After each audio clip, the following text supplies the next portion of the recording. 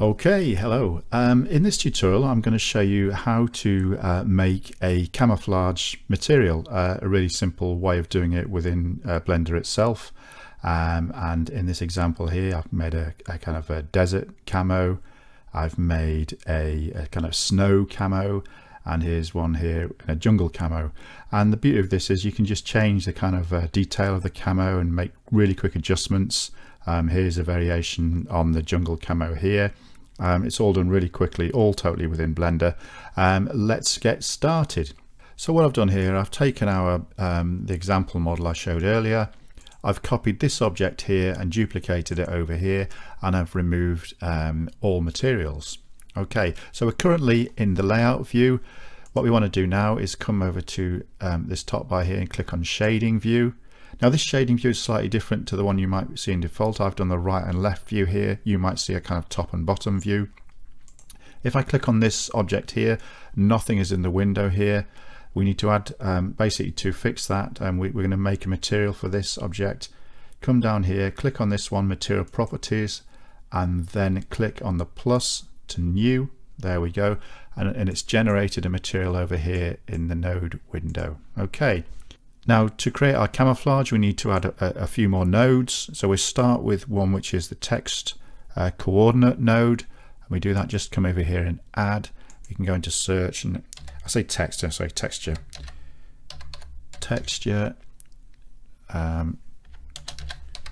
coordinate, there we go. Okay, I'm just laying out these out like this because I'm going to put them vertically because it's just easy to see on the screen for yourselves. The next one is vector transform. A quick way of doing this, by the way, is Shift and A, and let's type in vector transform. There we go. And the next one is Musgrave texture, so Shift and A, and again Musgrave texture. And there's another one we need to add, which is a color ramp, so Shift and A, and then let's just type in ramp, color ramp. There we go. Okay, so these are our nodes. Let me just see if I can squeeze these in a bit more, make them slightly larger.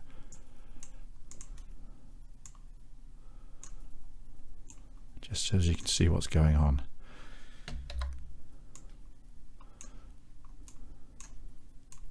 There we go. Like I say, normally I'd lay these out horizontally.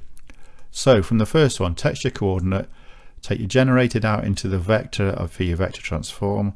Take the vector out of transform into your Musgrave texture, vector input there. Take your height output here and put it into this one here, FAC. I think that might be a factor, I'm not exactly sure.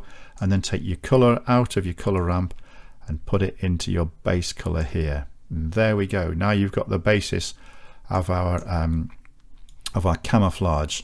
And it's set the default colors are black here and white here. So let's make this a kind of a desert color. The way you do this, select on this little kind of top selector here.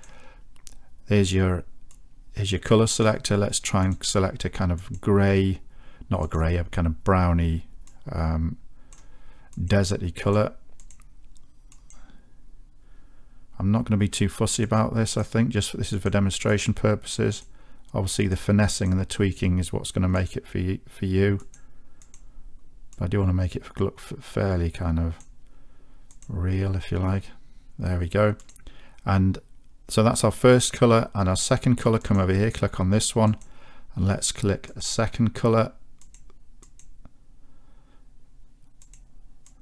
There we go. And we can make this lighter or darker as we want.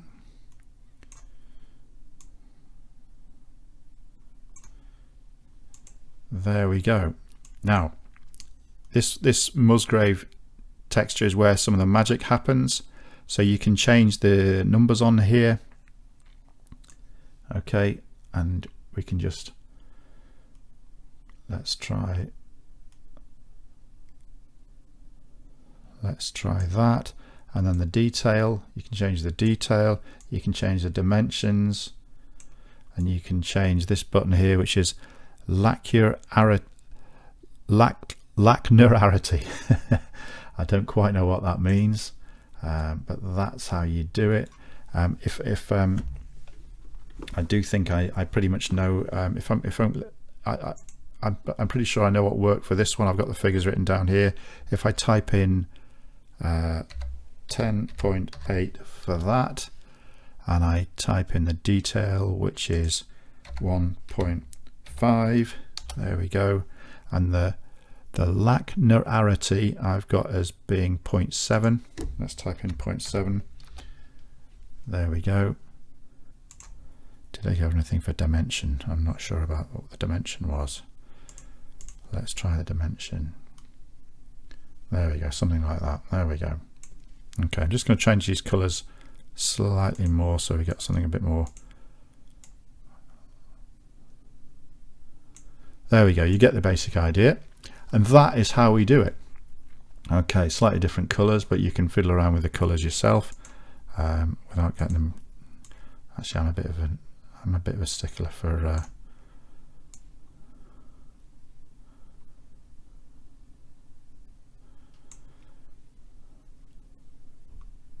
I shouldn't really dwell too long on this, should I?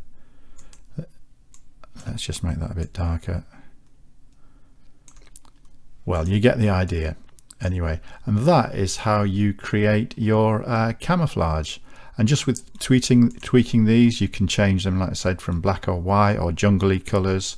So there we go, just a few tweaks and whatnot, and you've got your camouflage without even having to import or anything like that, and it all fits nicely around your object and all kind of seamlessly fits together really quickly. Thank you very much.